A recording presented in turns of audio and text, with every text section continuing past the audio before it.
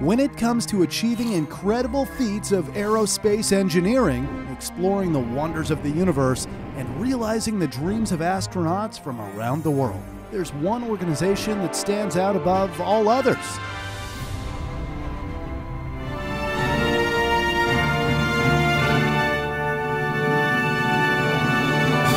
This is the evolution of NASA. In the first episode, we will cover the origins of NASA. When World War I started in 1914, the United States lagged far behind Europe in technology and the number of military airplanes. Great Britain had 400 military airplanes, Germany 1,000, and France even 1,400, while the United States only had 23. In order to catch up, the NACA, or National Advisory Committee for Aeronautics, was founded in 1915 on a mission to change the face of U.S. aviation. The research of this committee and its technological expertise laid the foundation for NASA. Unlike NASA's current huge budget of $22.6 billion, the NACA initially only had a budget of $5,000. The NACA received more funding in the following years, leading to groundbreaking research. They developed and tested new advanced airplane concepts and fixed problems the aviators had. For example, a common problem in the 1920s was that a wing would break off.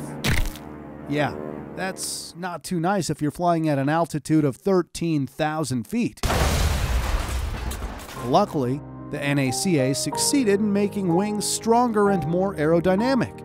During World War II, these wings were not only on U.S. aircrafts, but also on the British Spitfire and even on enemy aircrafts like the German Focke-Wulf 190. World War II changed the pace and the kind of work that was done by the NACA. Basically, every U.S. aircraft in the war was tested and improved by the NACA. After World War II, the committee developed the Bell X-1. It was an aircraft powered by a rocket engine that could reach supersonic speeds, upwards of 800 miles per hour. In 1947, Chuck Yeager became the first person to fly faster than the speed of sound in this machine. Flying a Bell X-1, Yeager broke the sound barrier, making him the fastest man alive. But then things quickly changed when tensions increased between the United States and the Soviet Union, in what came to be known as the Cold War. It was during this time that the two superpowers began competing for a number of achievements in space, starting the space race.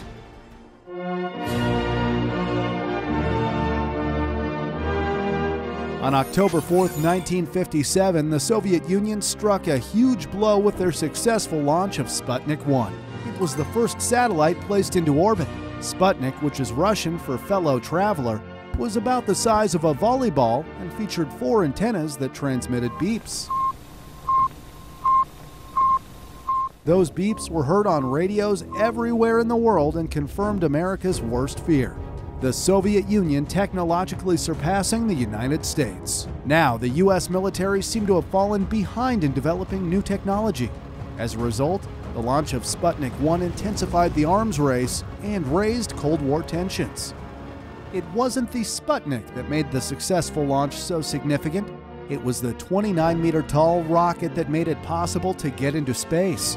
It had 4 strap-on boosters for a total thrust of 970 kilonewtons at liftoff.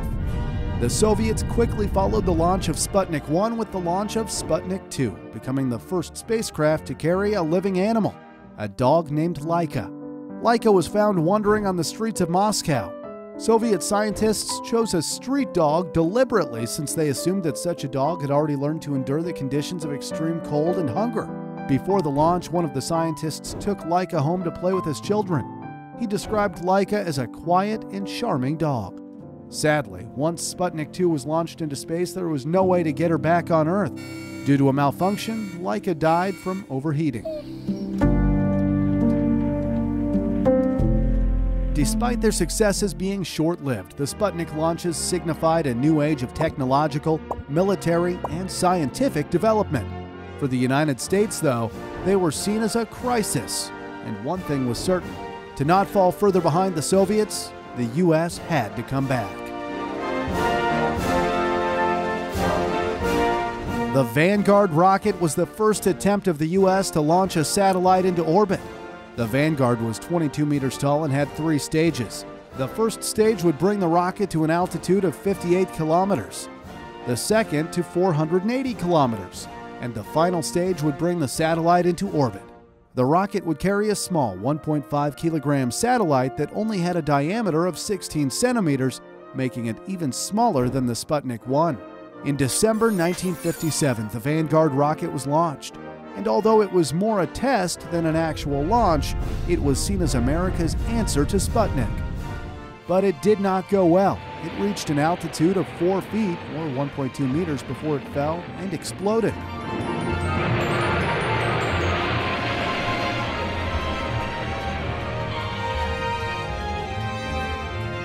The press mocked the failed attempt by calling it Kaputnik. After the failure of the Vanguard rocket, the U.S. Army started developing the Juno 1 rocket. The Juno 1 was a descendant of the German V-2 rocket that was used by Nazi Germany during World War II. The V-2 rocket, also known as the Vengeance weapon, was the first long-range guided ballistic missile. It was Hitler's secret weapon to attack London. A leading figure in the development of the V-2 rocket was Wernher von Braun. Von Braun had the ambition to land a rocket on the moon and stated that the V-2 rocket worked perfectly, except for landing on the wrong planet. After Germany lost the war, von Braun along with his team were secretly taken to the United States with Operation Paperclip, because there was military interest in the V-2 technology. Under the direction of von Braun, the Juno 1 was developed. The rocket was 21 meters tall, had 4 stages, and while the Sputnik rocket could carry an estimated 500 kilograms to low Earth orbit, the Juno 1 could only carry about 22 kilograms. On January 31, 1958, the Juno 1 was launched, producing a total thrust of 416 kilonewtons. It was a success, and the first American satellite, the Explorer 1, was sent into space. This close-up of the United States edition of Sputnik was made at a press conference with leaders of the scientific teams. Dr. Wernher von Braun, Because of the work of von Braun and other former Nazis, the U.S. managed to be successful. And this was just the start of von Braun's career, who would become a leading figure for NASA. Von Braun certainly was a very controversial figure because of his past. He died in 1977 and is remembered in 2 ways, either as a hero who did great work for NASA, or as an evil former Nazi who created powerful bombs that killed thousands of innocent people. Nonetheless, the Explorer 1 was a big success for the United States. However, the U.S. was still behind the Soviet Union and had much more to do to beat the Soviets. That's why in July 1958, a historical moment happened when NASA, or National Aeronautics Space Agency, was formed. NASA took over from the NACA, and the goal was very clear. NASA would establish the United States as a leader in space exploration. Thanks to Brilliant for sponsoring this video. Did you ever dream of working at NASA? Then you should probably know that math and science are incredibly important.